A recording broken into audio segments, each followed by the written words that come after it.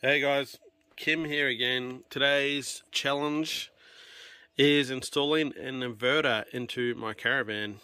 If you're not sure what an inverter is, basically just converts 12 volt battery power to 240 volts to run, your appliance, blenders, microwaves, whatever, air conditioners, stuff like that. But that sort of stuff's going to require bigger battery capacity. But yeah. So what I'm doing today is I'm going to install this inverter. It's a renogy, let me get closer for you, 3000 watt inverter, and that's a battery isolator and a resettable fuse, 200 amp. I got a resettable one, so basically, if it trips, I can reset it easily rather than ones that blow and then you're going to need a part for it. The plan today is to install this inverter underneath my bed. There's plenty of room here, but I don't want to just sit it on the ground like that. I actually want to mount it on the wall there. Not the wall, the edge of the bed. The trouble is, this is only 10 mil thick. So if you think about it, it's got a bit of weight to it. I have no idea exactly what it weighs, but it's probably a good 5-6 kilos. And if I just screw it into this thin little piece, and going over bumps and all that, eventually it's probably just going to fall off, and I don't want that. So the plan is today is to put a piece of timber here. I'm going to glue it to this piece here, and so it's going to be a lot more stronger. And then the inverter will screw to that with longer screws.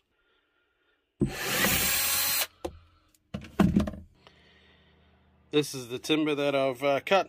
It's basically the same measurement there. And it's just ply, and it's light as possible. You want to make sure you put light things inside your Caravan, and I've just painted it white. Let's glue it in.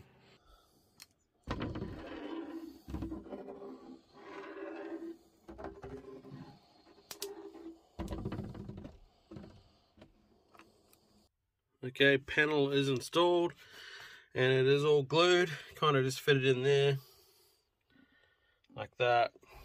Looks pretty good. Yeah, you can hardly notice it's not part of the Caravan. It's really neat. Okay, so the plan is, as I said, there's a bit of weight to that, but yeah, I'm going to give it a go. I'm going to try and see if I can mount it. The plan is to mount that inverter up here somewhere, and then what we'll do is we'll put the fuse here somewhere. And then above it we'll have the isolator. So it should be all nice and neat here. And then the plan is to drill through here and bring our cables up from our battery. And they'll go straight through to the fuse, to the battery isolator, and then they'll go straight to the inverter. Okay, so I'm using 30 mil screws here too, timber screws for in there. And as you can see, they haven't come through. Obviously you got to make sure you get the right ply in there. You want to be pretty thick. I think I'm about 10 mil. And then there's also, you lose a bit of mils in the actual little feet there. So I've just got to do this last one. Okay, can't get the camera in there, sorry about the angle, but there you go, you get the point. Yep, nice, all screwed in. That's pretty rock solid, man. That is liquid nails, and it's also screwed in here. And then once I screw in these as well, that's going to really, strengthen this wall. But that ain't coming off. And that's what I wanted to make sure is, as I said, it's a little bit of weight, 5 to 6 kilos or something like that. So didn't want it to fall off, and I didn't want it to be on the ground here because it just takes up way too much room when it's on the ground. But up against the wall like that, perfect. Okay, let's do the rest. Alright, done a little bit of pre-terminated here. Basically got my resettable fuse and my DC isolator, and I put the cable in there. As you can see, probably noticed that the resettable fuse is upside down. My cables are coming through the floor over there, so they're going to the active just going to go straight onto here. The reason why, I don't know if you can probably see, but these things have a load side and a incoming line side. So if you can see, this one here is the line side, so it means it's coming straight from the battery. And then this is the load side, which is going to my inverter.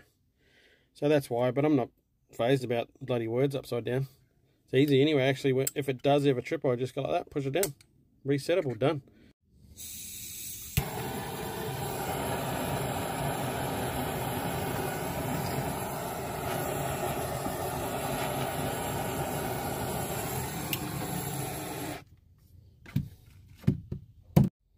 What I'm doing here is I'm sort of setting everything up so I know where things go first before I start drilling through floors. You know, I don't want to do that in the wrong place because it's a new Caravan. But essentially it's going to look like that. So yeah, I'm telling where my load, you know, this is where I'm going to drill here for my incoming power. Okay, once you know where your cable's going to go through, this is the little bit scary part. I'd probably recommend putting a little drill bit there first through the floor, and just don't go too deep, just a little bit, just so you can feel through the timber. Timber's only about 10 mil, 12 mil thick. Yeah, you don't want to go through anything, so we're just going to do a little hole first just to see where it ends up, and then we'll do a big one. Alright, we've drilled a little hole. You know, if you've totally stuffed up, then at least it's only a little hole that you've got to cover. So let's go check underneath the Caravan and see where it popped out. Alright, you can see it's right there. I left the drill bit in the drill just to see where it comes through. And you can see I only went through a little bit, but then I just dropped the drill all the way so I could see underneath the Caravan. So that's going to be perfect. It's going to go through here, through this. There's a bit of a gap here in the chassis, and that's going to go through there with Coro and around there to the battery box. Okay, just drilled a hole. As I said, it's not that thick, that stuff. So we are good to go to start getting some cables in here.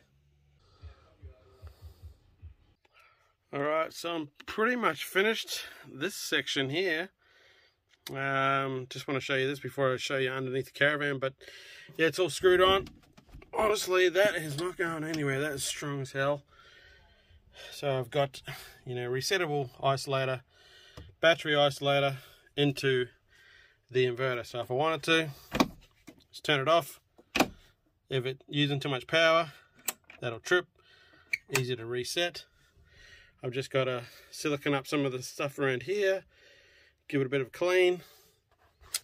These are the screws I use to mount the inverter there, with an extra piece of timber that I installed with liquid nails as well.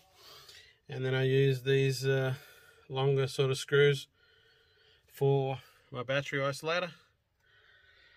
Yeah. Alright, let's have a look underneath. Alright, so the plan was to use 40mm Coro and put my 70mm cables inside it, but they did fit, but they were super tight and it was just a nightmare. So I just chose to use 25mm Coro, and I think it's worked out a lot better just to have the 70mm cable going into a 25mm Coro. And in hindsight, probably should have just drilled two 25mm holes instead of 140, but I thought the 40mm would fit the Coro, but it was just too tight. We'll come around here. So they just come neatly around here, and then they all just zip tie right back to my battery box, and I have spray painted them, you know, black. It looks pretty tidy. I'm pretty happy with it. So that's pretty much the stage one. I will connect these to the batteries, but I'm planning on upgrading this to lithium. At the moment, it actually is a big battery box welded to the chassis, and it has two 100 amp AGM batteries. Are pretty, yeah, I don't really like AGM batteries, they're just pretty crap.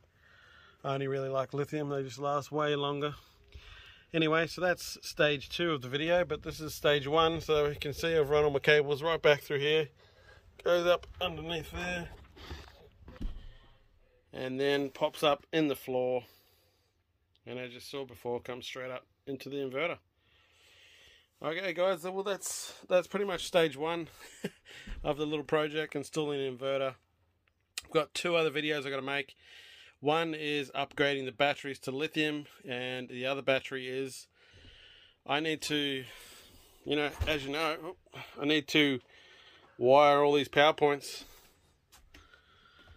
onto the inverter.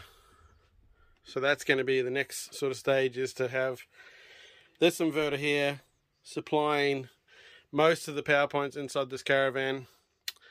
I'm going to wire it straight up to the original circuit breaker up there, but I'm going to upgrade all this, and I've got some good plans for this little switchboard here. I'm going to actually put an energy monitor in there, because the one thing about Caravans is you know, even with all this red vision stuff, it's really good, but it only really shows you what your 12 volt supply, like, sorry, not supply, but what you're using in 12 volts, you know, lights, fans, blah blah blah.